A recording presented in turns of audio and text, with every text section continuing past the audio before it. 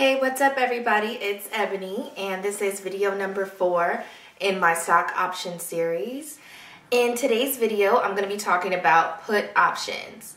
So the market has been pretty red lately and I'm sure some of you guys' stocks have been bleeding out profusely, but there is a way that we can stop that. There's a way that we can hedge our shares that we have and still make money in a market that is red. And those are called put options. So there's two terms that you should probably know. One is called a bull and the other is called a bear, or bullish or bearish.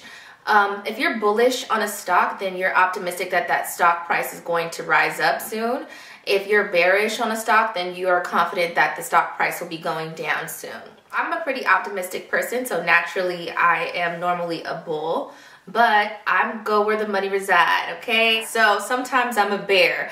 And in this market, the past few weeks, I've been a bear. So in order to make money in a bearish market or a red market, we need to purchase put options. Yes, so that's what we're gonna learn about today, and I'll get into that right now.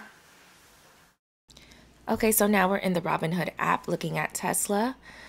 This recording is from March 19th, and Tesla was down $25 this day. It actually was down $141 this past month. So some may think this might be a good time to explore put options. I am bullish on Tesla, so I probably wouldn't personally do this, but I'm just showing you this as an example of how to do a put debit spread. So let's get started. So you're going to click on trade, then trade options. We're going to select, I think it's going down, because this is a put option. So we are predicting that the price of Tesla will be going down. Tesla's current share price is $675.96. And since we think it's going down, we need to have a number in mind how much it will be going down by. Is it 680, 660? So let's keep that number in mind. And on top of the screen, you see a bunch of dates. Those dates are a part of the contract that we're buying, and they determine when the contract is going to expire. So that's how long Tesla has to drop to whatever number we have in our head, 680, 660. It has to drop to that or below it by the date that we pick, which is called the expiration date. So let's go ahead and select March 26th for this example. So if you look in the middle of the screen, you'll see that Tesla's current share price is $676.38.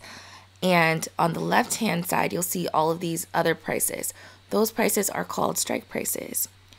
In the contract that we're purchasing, the strike price is going to act as our prediction of how much Tesla's stock will be per share by our expiration date, which is March 26th.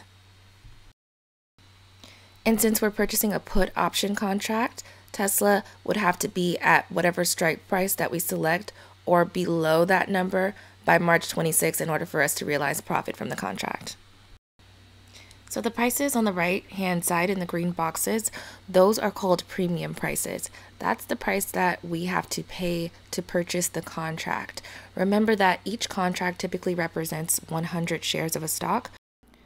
So all the prices on the right-hand side need to be multiplied by 100. For example, a $685 put on Tesla would cost $3,520 for that contract. So yes, that's pretty expensive, right? Well, I'm going to show you a way that you can get in on all this put action on an expensive stock like Tesla for less money, and therefore you're risking a lot less. Okay, so you're going to make sure in the top section that buy and put are selected. Then you're going to go ahead and click select in the upper right corner. So then those bubbles on the left-hand side will pop up. And remember when I told you to keep a price in mind of what you think Tesla will be at by March 26th? Well, here's why. We're going to select two strike prices that we think Tesla's stock price will be below on March 26th. So for instance, we can select $690 and $680 for our strike prices. This gives us a spread. So we're going to buy a put for $690 and we're going to switch over to sell and then select $680. This gives us a spread of $10.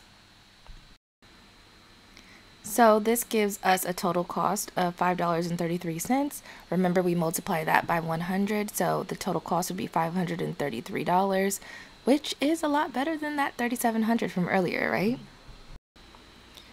Debit spreads allow you to purchase put options on an expensive stock like Tesla for less money because there is a maximum profit that you can receive on this type of contract. Unlike the option that I described before, the one for $3,700, there will be no cap on the profit that you can make if you purchase one of those types of put option contracts. The maximum profit for a put debit spread option is always the difference between the width of the strike prices minus the premium multiplied by 100, because each contract represents 100.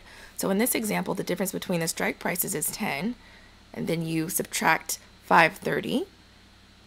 Now multiply that answer by 100, and that will be your maximum profit per contract.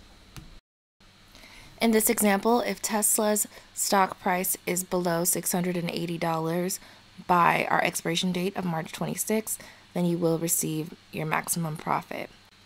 I rarely hold my options until the expiration date. I typically sell once I'm happy with the profit, or of course if I'm losing money and I don't want to lose my premium, then I will go ahead and sell depending on the situation. Remember that you can only lose the premium that you paid for the contract and nothing more. This price fluctuates as the stock price of Tesla rises and falls. So there is a suggested price in that limit price box, and if you want to purchase one contract, enter 1. If you want to purchase 2 contracts, enter 2, and you can go ahead and enter in that suggested price of $530. If your order doesn't get filled, you might want to go ahead and put in a higher number like $540 or $545, just so that your order gets filled right away.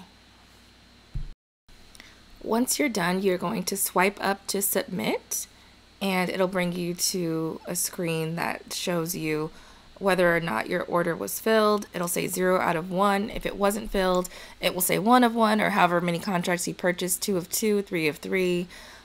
If all of your orders have been filled, if you want to go ahead and replace that order so it can get filled, like I was mentioning before, then go ahead and do that and adjust the price as necessary. Or if you would like to wait until Tesla falls, like let's say your budget is $500 and you only want to pay that much, you can go ahead and put in $5, and then you can just wait all day to see if that order will be filled or not. Thank you guys so much for watching this video. I appreciate you making it all the way to the end. I will be talking more about stocks, and I will be talking about crypto soon, so stay tuned for that. I'm also going to be posting different areas of self-development on my channel, so stay tuned for that. Health and fitness, mommyhood, finance and career. I also am a business owner, so I'll be talking about how I started my business and how I'm currently running it. So please stay tuned for all of those videos as well. Hit the thumbs up if you like this video, and don't forget to subscribe and hit the notifications bell so you can be notified when I post a new video. I really appreciate you guys taking the time out to watch me, and I will see you next time. Bye.